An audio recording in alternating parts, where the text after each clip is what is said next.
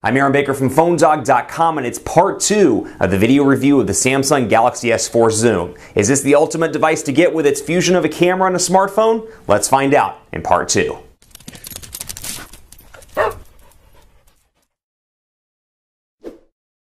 We jump right into part 2 of the Samsung Galaxy S4 Zoom full video review by taking a look at the optical zoom on the front. So obviously you have 10x optical zoom here. You can activate it by manually switching it right here on the front, or I can come in here and zoom in right here and I'm getting my zoom access. So even at 2.2, you can see what it looks like, and I'm doing this real time, so you can see, boom, I can take that picture, and obviously there's a little bit of fuzz, a little bit of noise in that picture, but we'll take a look at those in just a second.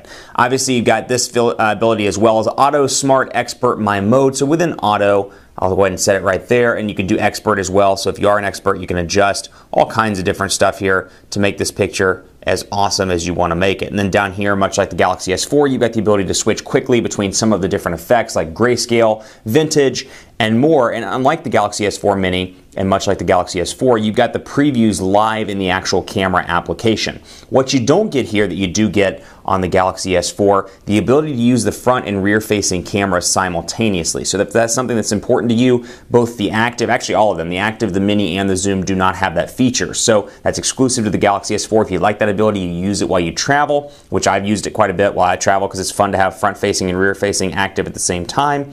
Remember that, and then don't get this device if that's something that's important to you. But we'll take a look at the pictures here just so you can see. Very clear all around, 16 megapixel camera. You can see even the fuzz on that micro SD card adapter. And then I've got a couple of different ones that I've just shot at various angles. And we'll go back here and take a look in the actual application itself. And I'll back out and I'll zoom in using this optical zoom so you can see right here, and I'll do it in the camera so you can take a look at 7.9. See if I can get a lock on it. Let's back out. And I'm doing this, I should say, with the auto settings as well. So I'm kind of trying to do it like a mainstream consumer would do it. At 3.1, at 4.2, there's what it looks like. Definitely some noise in the image. At 3.1, less noise, still a little bit, but we'll take a look here at 3.1 times optical zoom. And you can see, boom, that is what it looks like. So still a very clean picture, even with optical zoom at about 3.1. And you can use this, I should point out as well, to zoom in within the picture itself. Boom. Or of course, you can use your fingers if you'd like to use that as well. I'm going to back out of the camera for a second to thank my partners at Best Buy Mobile for giving us devices like this for use in our One Paw Bandit giveaway game. When you go into Best Buy Mobile, you'll walk out with unbiased news and whatever, I should say, news about devices and unbiased information as well. So whether you want Sprint, AT&T, Verizon, T-Mobile, they'll help you pick what's most important to you at Best Buy Mobile. So back to the software like I was talking about, because I want to run a speed test. This is an unlocked device, so no LTE on AT&T or on T-Mobile. What you do get is HSPA+. If you're in a market that supports it, I'm going to crank off Wi-Fi so we can activate the HSPA+ network. Make sure my APN's coming in okay here. More networks. Let's go ahead and set up, not VPN, whoops. Let's go to mobile networks. And let's go down here to APNs and let's see what we've got. And it's the old singular one, but we'll take a look here anyway. Boom, speed test. And then we'll go into I agree, and we'll do the quadrant standard and AnTuTu tests as well. We'll just take a quick look here and see what comes up. So obviously no LTE capabilities, and not only that, but this device is not officially supported by AT&T or T-Mobile, so you can always expect a little bit of leverage there when it comes to speed tests, but I'm looking at about 1 megabit per second. Keep in mind I'm only on HSPA right now though, and not on HSPA+. So there are obviously faster APNs out there that you can use, and there's conversation about which ones work best and which ones don't work best.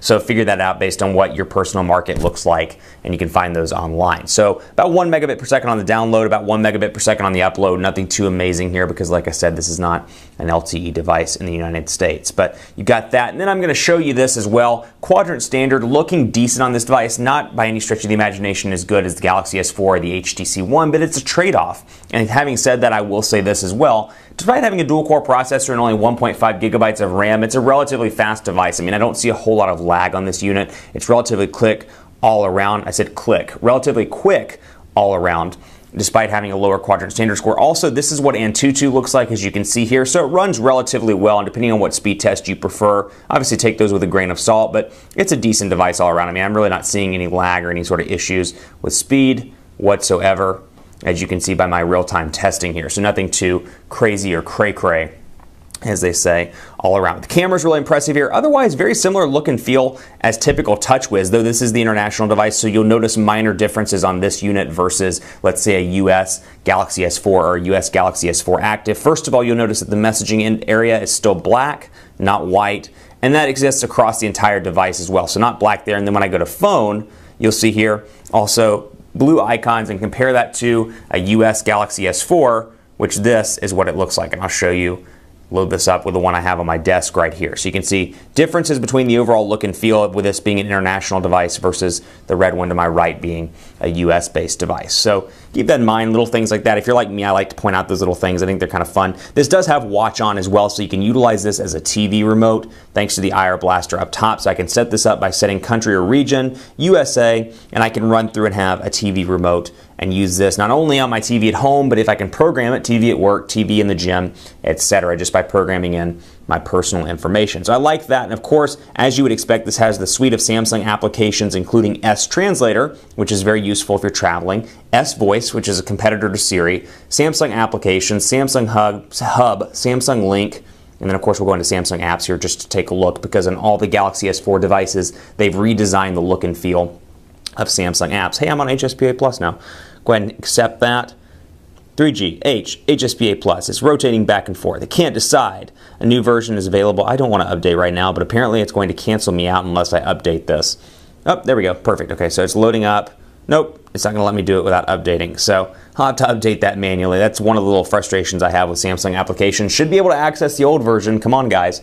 Overall, the verdict here, though, a decent device all around. You're missing out on stuff, and it depends on what is most important to you. If a camera is most important to you, that is the paramount thing. It doesn't matter as much about the phone or the quad-core processor or the specs. This has a very impressive camera with optical zoom and the ability to manually adjust it from the display or from the back here, as opposed to doing it through software. And you can see all the different options here: night mode, animated mode, macro mode, beauty face, landscape, gallery, and then of course auto, which is my preferred method of choice, or my preferred setting of choice, I should say. So camera's very good here. Dual core processor though, only 1.5 gigabytes of RAM, only 8 gigabytes of storage. So from that perspective rather, I'll go in here so you can take a look.